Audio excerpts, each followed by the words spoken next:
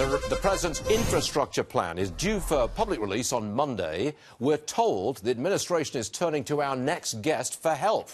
Joe Hockey is Australia's ambassador to the United States, and he's with me now. Why are you involved, Mr. Ambassador?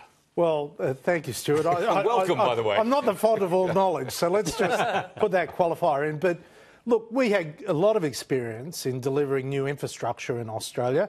Today, Sydney has the most number of cranes of any city in the world and the most number of tunnel digging machines of any city in the world. And it's not an accident. It takes a lot of planning. You need to have a lot of tools in the toolbox. And the President is getting on with it here, and that's welcome. The question here is, who pays? We understand that President Trump wants $200 billion of taxpayer money put in, and the rest comes from some kind of private money. Is that how you did it in Australia? It is, and that's because governments run out of money, and you haven't got enough money to be able to build everything that is needed. If the United States, which currently has the biggest infrastructure gap in the world, of any major economy in the world, the US gap is the biggest.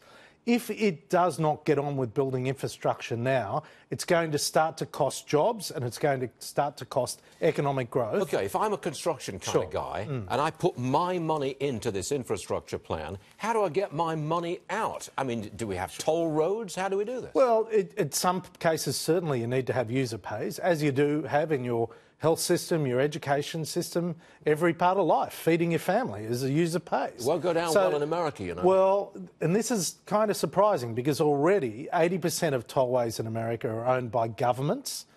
Every airport in America is owned by government, virtually every airport. Yet you've got airlines that are owned by the private sector. People pay to get on a plane, yet they don't want to pay to go to the airport.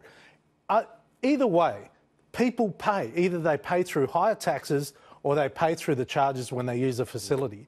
And the net result is, if you want the infrastructure, if you want the water, if you want the electricity, if you want to get rid of the traffic jams, someone has to pay, and ultimately you either pay to the government, who pays, or you pay directly to the provider. How'd you do it in Australia? Who paid? Well, it was necessity. It was a combination.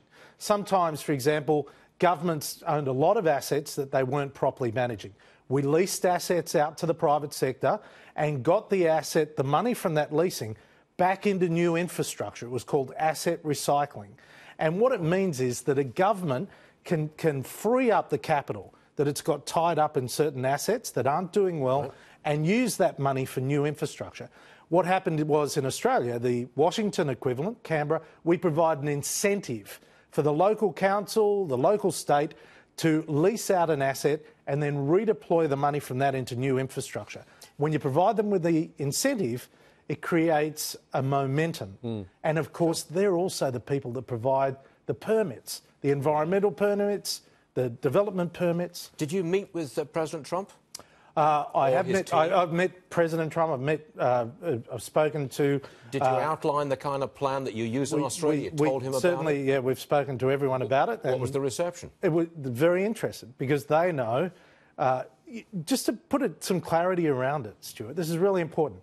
The President's talking about $1 trillion of infrastructure, maybe $1.5 trillion. Yep. If America doesn't build $4.5 trillion of infrastructure within 7 years, its economy is going to start to go backwards. It's going to start to lose millions of jobs. So you actually have no choice. You have a gun to your head in this instance. You have to build the infrastructure. The private sector is awash with money. Awash with money. Government isn't, as we're seeing playing down in Washington now. Utilise that private sector money and deliver the infrastructure which grows the economy. Do you think we can get our broken political system to agree to that, Mr. Ambassador? Here's your chance. I'm trying to be diplomatic here. But look, no political system is easy. Politics is really hard today. I had 20 years of it in Australia and around the world. I know it's hard, but if you deliver real outcomes, people will vote for you.